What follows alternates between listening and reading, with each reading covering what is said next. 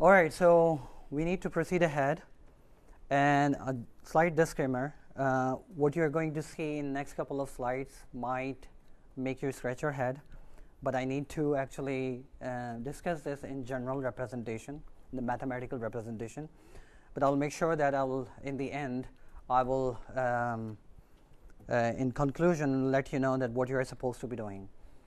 So first of all, we have been talking about representing numbers. So we have only been talking about 3, 4, 10, or whatever. All are positive numbers.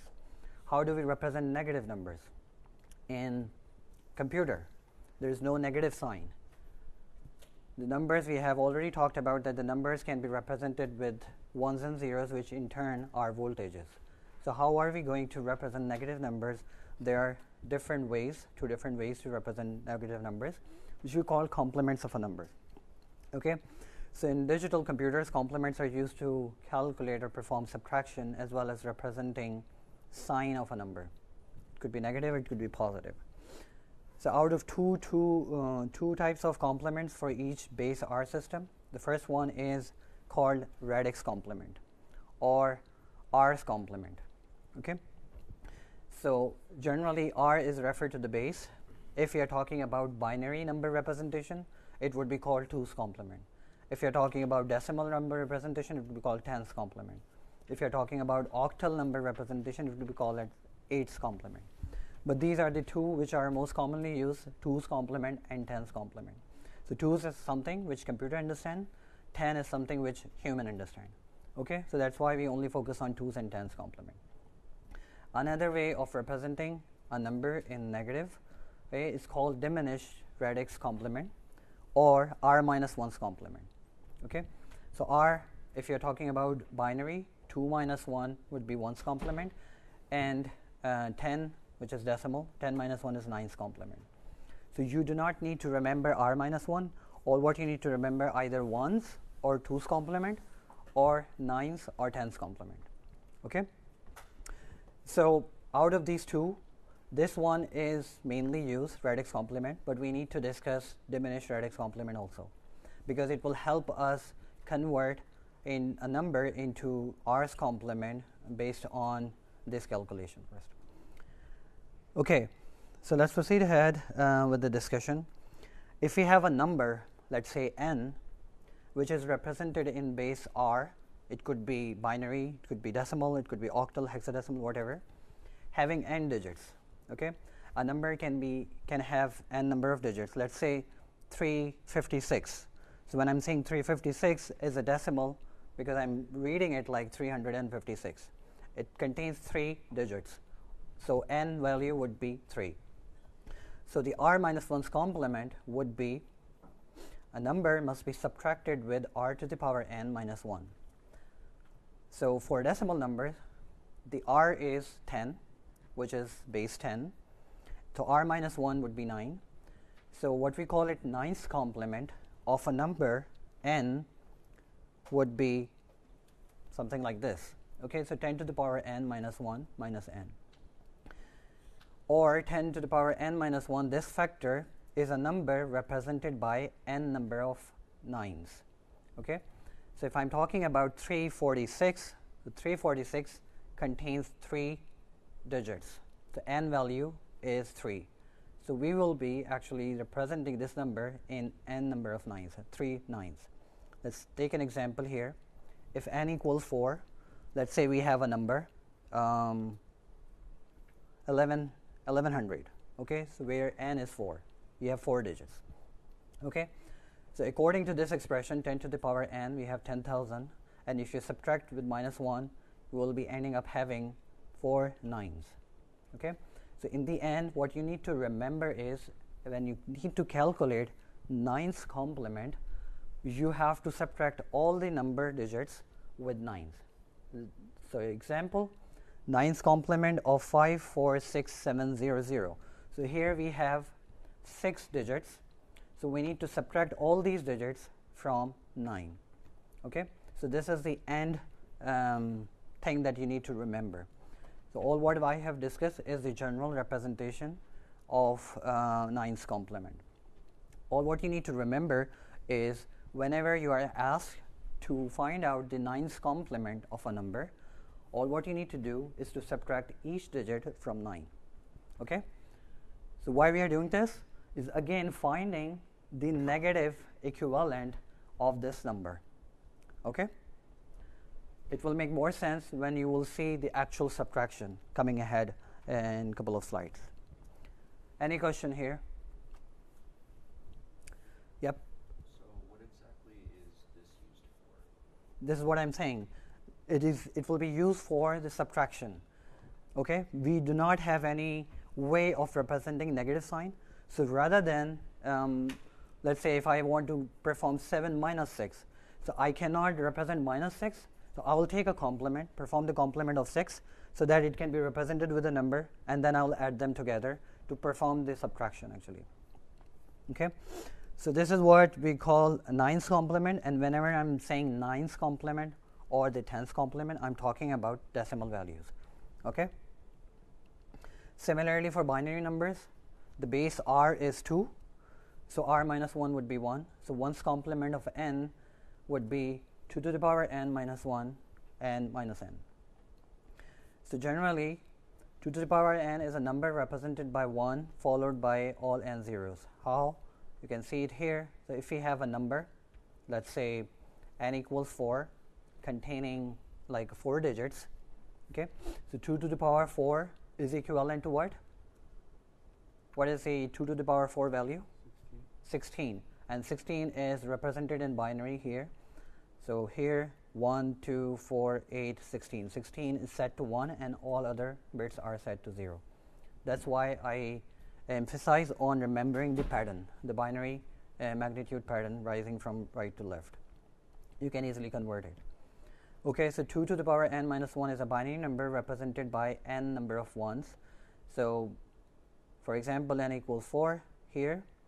So it will be what? 16 minus 1, which is 15, which is all ones. So what you need to remember is if you have to convert a binary number, to have to take 1's complement of a binary number, what you need to do is, let's say this is a binary number here. What you need to do is to subtract all the digits from 1. Okay? I have already explained how it come down to subtracting all the digits from 1. So when you have to represent this number in a negative or negative of this number, you have to subtract all these digits from 1. Or in other words, when you might have already noticed that subtracting all the digits from 1 means you are simply inverting all the bits. So this is the original number. You subtract 1 from 0 from 1, it will remain 1. Okay? So you are inverting all the digits. So 0, 0, 0 are inverted to 1. 1, 1 is inverted to 0, and this one is inverted to 1 and 0. So when you are, yep.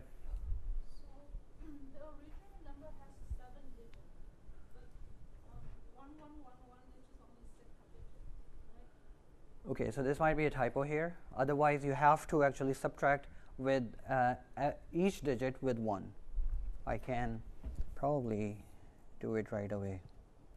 Thanks for pointing this out. Okay. All right, so we have to subtract each digit 1 or simply invert all the bits in the original number to calculate 1's complement of a number. So if you are given a task to calculate 9's complement, what you would do? Subtract each digit in a decimal number from 9. If you are given a task to calculate 1's complement, subtract each digit from 1. Okay? So this is what we call the diminished radix complement or r minus 1's complement method. Another method is called the 2's complement or 10's complement, which is we are going to use throughout this course, and you will find it practically being used. The reason why we do not use the other one, I will get to that point later. So first of all, the first one, the diminished radix complement was developed, but later on it was determined that there is a drawback in using that system. So scientists came up with a new idea of 2's complement. This is what we are using and we are going to study next. Okay, so for n digit number n in base r, the r's complement or the 2's complement in binary or 10's complement in decimal It's calculated like this. So if number is not equal to 0, you calculate it with, you subtract the number from 2 to the power n in case of binary, or 10 to the power n in case of decimal. Otherwise, the results remain 0. Since we know that r minus 1's complement's definition is this, so r's complement definition would be, if you add simply this one, so it would be r minus 1's complement plus 1. Okay? Which means that if you have to calculate 2's complement or 10's complement, what you can do is you can calculate 1's complement first, which is r minus 1's complement, and simply add 1 to it to get to the 2's complement. Okay? Again, what we are discussing is representing a number in negative or representing a negative number in positive. Okay? So let's say 10's complement of this number is r minus 1's complement. How do you calculate r minus 1's complement of this one? What will be the output of this one? R minus 1's complement output. R minus 1 means 9's complement. So we are talking about decimal. So r is 10. 10 minus 1 means 9's complement. How do you calculate 9's complement? I have just discussed this. Yep. Subtract every digit from 9. Yeah. So when you subtract every digit from 9, starting from right, what you will get is 1, 0, 6, 7, 8, and 9. So when you do this, 1, 0, 6, 7, 8, 9 is the 9's complement of a number. And when we add 1 to this 9's complement, what we get is what we call the 2's complement. Okay, so this is simply calculating a number 2's complement. So this 9876602 is representing the negative value of this one, 0, 1, 2, 3, 9, 8. Okay, again, it will make more sense when you will see arithmetic subtraction. Alternate approach to calculate 10's complement. Leave all least significant zeros unchanged. So when I say least significant zeros, what do I mean? The least significant zero is the rightmost digit. Least significant digit is the rightmost digit. And the most significant digit is the leftmost digit. Okay? So here, least significant digit is 2, and most significant digit is 9. So what we need to do is leave all least significant zeros unchanged. Subtract the first non-zero least significant digit from 10, and subtract the remaining digits from 9. Let's do this. So 0, 1, 2, 3, 9, 8. This is the non-zero least significant digit. Subtract this one only from 10, so you get 2, and subtract all the remaining from 9. Okay? So you will get 10's complement quickly. Okay? Similarly, let's take another example with containing least significant zeros. So you leave all the least significant zeros unchanged. The first non-zero digit, which is the least significant, must be subtracted from 10, so you get 3, and the remaining digits must be subtracted from 9. So this is the way of calculating 10's complement. Okay? Any question? Trust me, you are going to do it a lot in this course, and probably your quiz 1 and assignment depends on this conversion also. Okay. Same is the case with the 2's complement. So we are coming to conclusion about the complements of a number. So in 2's complement, leave all least significant zeros, and the first one unchanged. Maybe I should correct this. Leave all least significant zeros and the first one unchanged. Invert all other higher significant digits. So if you have to calculate 2's complement of this number 0, 0, 1, 1, 0, 1, 1, you leave all the digits unchanged, all the first the least significant zeros and the first one unchanged, and remaining you can just flip the bits. Okay, and you can verify this by let me write a number first. 1, 1, 0, 1, 1, 0, 0. Hold on for a while. So here is a number.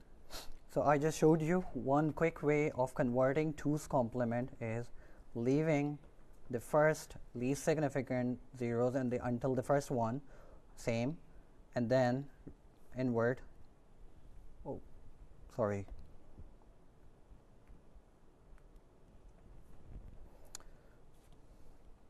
Why didn't anyone say anything? Anyway, so this is a number.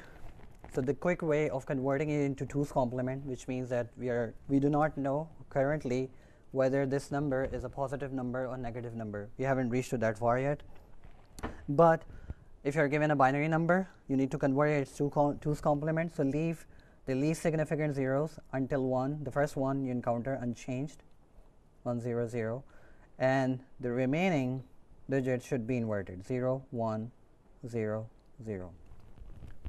Okay, this is the quickest way of converting a binary number into 2's complement. You can verify this. We have already studied this, that we can convert a number into its complement, 2's complement, by first converting it into 1's complement. Now, how do we convert it into 1's complement? Simply inverting all the bits. So when I invert all the bits, 1, 1, 0, 0, 1, 0, 0. What do we do next? We add 1. So when we add 1, what will it do? 0, and then 1, 1, 1, 0, 1, 1, and then 0, 1, 0, 0, which is exactly similar to this. Okay? So rather than following a stepwise procedure, the quickest way of doing this is leave all the zeros and the first one unchanged and invert all the remaining digits, all the remaining bits, to convert a number into 2's complement. Okay? Yep. I feel like you just said this, but you said leave the least significant digits and the first element unchanged? Leave the first significant, leave until the first one unchanged. If you have zeros, you can leave it as it is until you encounter the first one, from reading from right to left. Okay? If it would be like this, 1, 0, 1, 1, for example, it would be you leave the first one as it is and invert all the remaining bits. Okay? Any other question?